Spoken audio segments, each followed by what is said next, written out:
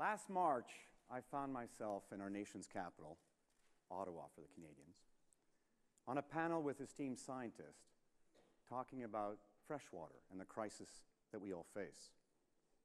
How did I get here? Well, for that, I'd like to tell you about mythology, Little Red Riding Hood. If Disney were making this movie, it would look something like this.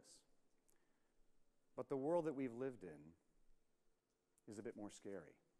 So I want you to remind yourself of the terrible wolf, for I shall return to this story. And now I introduce you to my parents. That is Philippe and Nanby de Gaspé Beaubien. I'm the 13th generation born in our country. And every time we have a new generation, the ones before say, okay, what field, what topic are you going to pick to give back? So back in 2014, my two daughters, Estelle and Ariel, who attend Brentwood, got together with their cousins, my nephews and nieces. Actually, one's missing from this picture, it's Aiden. And they came back to us and they said, well, we've picked water. And then as their papa, I said, girls, what water crisis are you talking about? We live in Canada, the land of fresh water. We have practically a quarter of the freshwater supply of the planet here. How many lakes do we have? Actually, we don't know. The federal government stopped counting. We have over 5 million lakes. We have rivers that are larger than some countries. What freshwater crisis are you talking about? So they sat down with us and they said, well, let's review the facts. Let me give you one. Put your hand on your wallet. Feel the heft.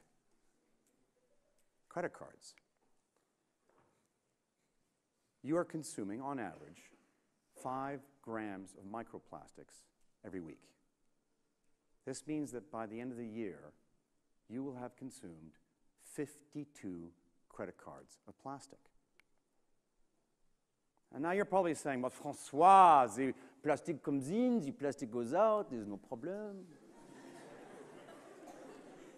I very much wish it were that simple. This came out last March from The Guardian, research paper that was published, and it hit all the major newspapers, New York Globe Mail, New York Times. These microplastics lodge in your organs and for unborn children in the placenta. Il y a un grave problème. So how many of you, today, how many of you have microplastics in your body? If you're in a row of 10, 8 of you have it, 80%, and that number increases. So the US and Canada have a freshwater crisis, and it's a burning platform. Here's an image of algae. I don't know if you've noticed, but there are a few ducks swimming in the algae. Now, it's the Toronto Zoo. Again, I hear you say, François, the Toronto Zoo, it is the dirty, the algae. Very good. Well, let's take a look at Lake Winnipeg. Let's take a look at Lake Erie. And for my American friends, Detroit's right up there, Cleveland's right down there. It is an endemic problem across all freshwaters that we face. But on top of all that, we're losing our sources of water. Now, unfortunately, in Canada, we have not been tracking as effectively the retraction of our great glaciers. But in the United States, and here's Penderson Glacier in Alaska, they've been doing a much better job. You've seen this before, but what does it mean? We're losing our ecosystems. On top of that, unprecedented catastrophes. British Columbia, you've seen the floods. It is unconscionable that we have over 30 communities in Canada, G7 nation, that have no drinking water. Inacceptable. But it's not just the elements in the water. We have drought in the Midwest. I was on the phone with my girls last week. There was smoke in the air, fires. So why should you care? I want you to remember this. 97% of the effects of climate change are water-based. 97%. Now, how does that impact you? Well, your body's under assault. Would you like to lead a long and healthy life? I hope that's a rhetorical question. Not yet maybe for you students, but insurance rates are going up, certainly for your parents and for anybody who's earning a wage. Your healthcare bill is going up, that's for certain. Grocery bills going up, drought, inundations, and the quality of life will be diminished. We, my generation, and those before, owe you an apology. We screwed up. We were ignorant. We didn't know better. Shame on us. And shame that you now have to bear that brunt, that you have to find the solutions. But all of us are impacted. And time is not our friend. Now, I meet with a lot of chief executive officers, and so I also tailor my messaging to them and talk about what they always look at, which is return on investment. So let's talk about ROI. For my American friends in the audience and those watching, you are living a crisis aujourd'hui, today. And that's self-evident. But let's go through some of the facts. Let's just Google. Just write freshwater crisis in Google. Mississippi, capital, dealing with its 5th water crisis, leaving citizens with dry faucets. Now, for those of you who should know, it's the 13th largest river in the world, 4,000 kilometers long. And if you look at the tributaries, that's most of the continental United States that feeds into the Mississippi. Il y a un grave problème.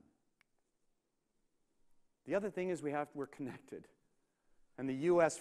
freshwater crisis could lead to Washington looking northward. Is Canada ready to quench its thirst? Do you think that's going to happen or is happening now? Self-evident. I was on the phone with David Ulrich last week. Who is David? One of the preeminent freshwater experts on the planet, living in Chicago.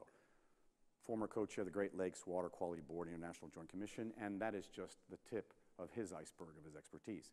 And he shared with me, François, we have successfully partnered since the 1909 Boundary Waters Treaty. If we cannot make this work between the United States and Canada, it will not work anywhere else in the world. Benjamin Franklin famously said when he signed the Declaration of Independence, we must all hang together, or most assuredly, we shall all hang separately. I'm telling you, we have to work together to solve this crisis. H2O is CO2. I said it before, I'll repeat it.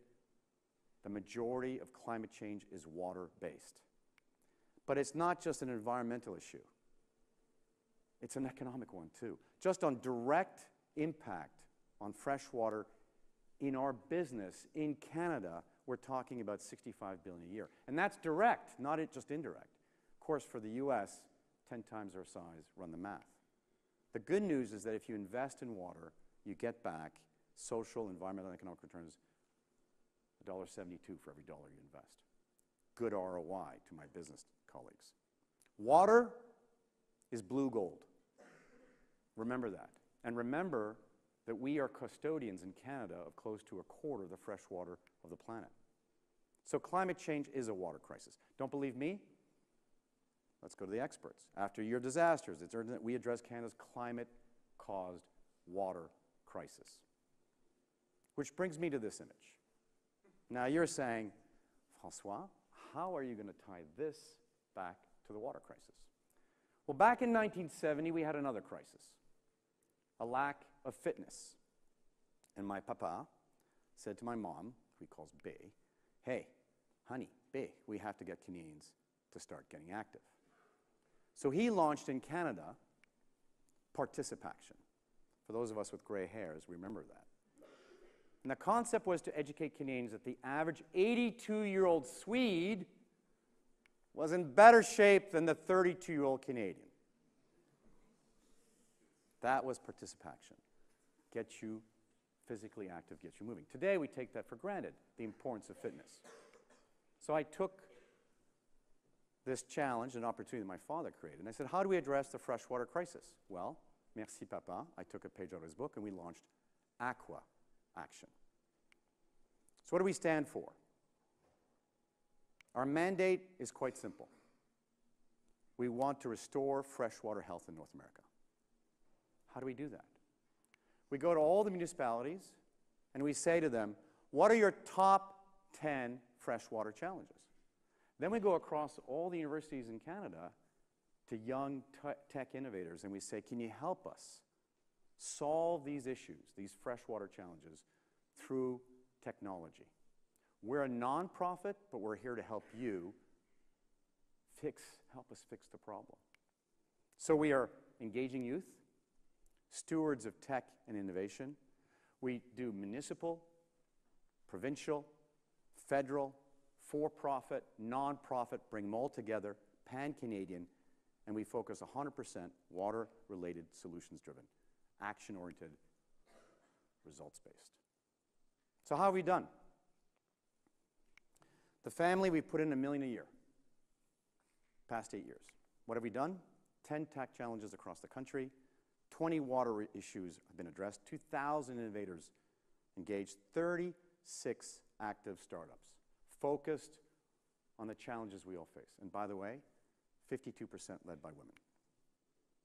We have great partners, RBC, IBM, Ovivo, but the reality, my friends, is that if you don't care, it will never happen. I go to Ottawa regularly, meet with the ministers, and they say, François, we think what you're doing is great. But if the voters don't care, it doesn't get on the docket. So we launched a national campaign last March to start educating Canadians at what's at stake. One of these companies I own, Jim TV, we're running it all the time. Mark my words, I'm making this my mission to educate people across our country and soon south, because we're going to Chicago next year, entering the United States. We have to work together to solve the crisis. I can't tell you how proud I am of your generation. It's your generation that's finding the solutions, coming together and innovating. The future of water depends on solutions that we develop today. Make no mistake, it is urgent that we address this maintenant, now. Let me give you 3 examples out of the 36. Can Forecast. What they do, well, actually, when you go to your dorm tonight, or if you go home and you turn on the faucet, put the glass of water in, do you know that all that water has been treated? But a third never gets to your glass. A third, pipes broken, pipes leaking. Can Forecast takes all the data and predicts with a 97.8 reliability where the pipe will break next. So the city, municipality, can send in, fix the pipe before it breaks. Geosapiens takes the AI, takes all the data, where inundations are going to have, floods in English, where they're going to happen next. And what's amazing is that insurance companies are now investing in Geosapiens, obviously protecting monetary kickback, but also lives. We're a nonprofit, but we help create companies to solve the issues. Water Rangers enables you as citizens to go test your water. We're lacking data across the country. Power back in your hands. These are the faces of the future of water. These are your faces.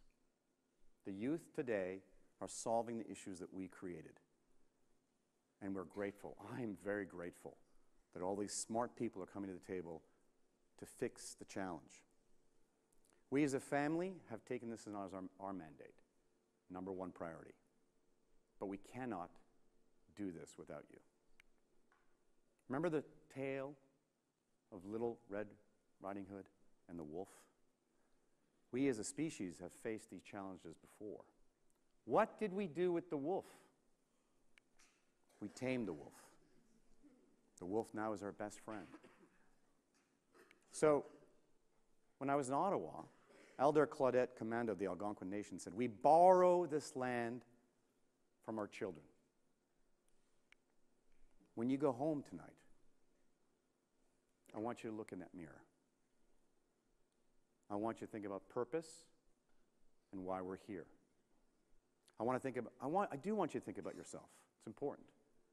But more importantly, I want you to think about those you love, those who will come after us. What will be your legacy? In what state will we leave the world for them? And so I urge you, please, to take action, to take aqua action. Go to www.aquaaction.org, sign up. The more voices are heard, the more impact we will have. Thank you. Merci.